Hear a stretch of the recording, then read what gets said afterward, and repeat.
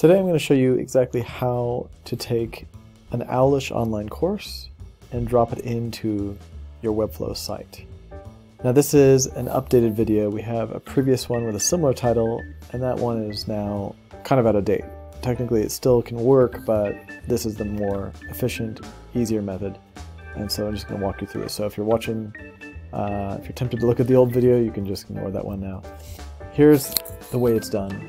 We have one of our courses. I'll take this one, USC Mastery, and it's ready to go. I have it built. I'm going to publish it right now, make sure it's published.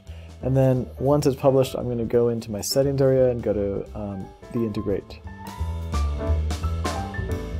And when I'm here, I'm going to click on Webflow because that's what I want to integrate with. I'm going to put on my Webflow site. I can name this whatever I want. This is just for my kind of reference. And then here I'm going to find the actual, basically the domain of where my website in Webflow is hosted. Now I happen to be using one of their kind of built-in domains. If I go into my editor here, my Webflow editor, I can click on publish and it will tell me what that is right here. So owwlish.webflow.io, but you might have another domain like mydomain.com using a custom domain. So I'm just going to put that in there.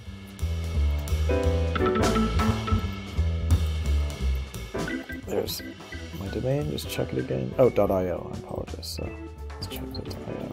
Okay, I'm going to click create here. Let's go into create an entry for what my website is and in the platform Webflow, and now all I have to do is click on this unique ID.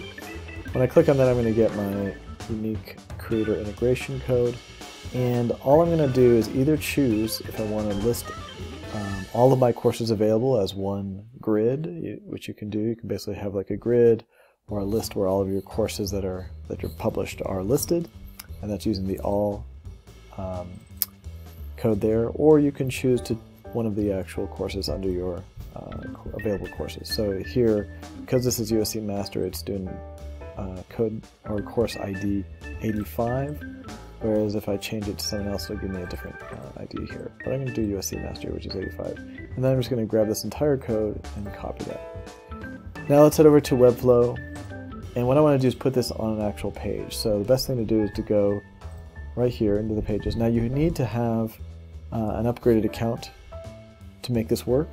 I don't believe this will work very well on just a free page. It's possible you could probably do it, but not as easy, and I'll show you why in a second. So I'm first going to create a new page.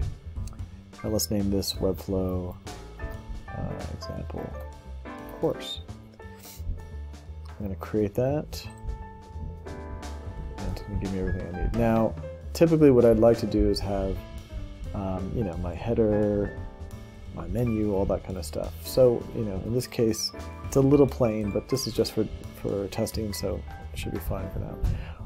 Typically what I like to do is start with a container. Now I can put in kind of my whole layer and different sections and stuff like that. That's kind of a nice way of doing it. But eventually I want to put the container here. And the container is where it's going to hold my embed code for the course. With the container I can also adjust the width and, you know, max it out to the maximum without a margin, or I can keep it kind of a small margin of some sort. This is sort of the default here. And then underneath there, I'm going to go again, and I'm going to go all the way to the bottom and look for the embed element. And so right here it is right here. I'm just going to drag it up and put it inside my container. When I do that, I'm going to get just an empty HTML embed code editor box, and I just simply click paste to get that all in there. Now that basically puts everything I need to make this course show up. And I simply press save and close here. And now it's ready to be published. Now, if I go up here and publish, or just republish, once that's published, we can now go and let's just try to find the exact URL for this. So if I go to this page and go right here, it'll give me the exact URL where I can find this course on.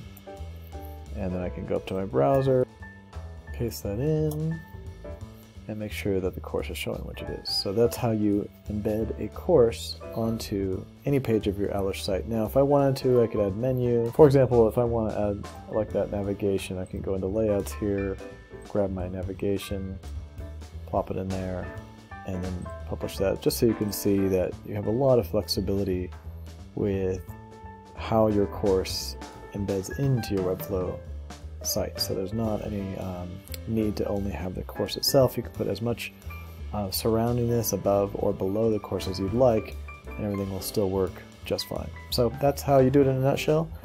Always happy to answer any questions that you all have.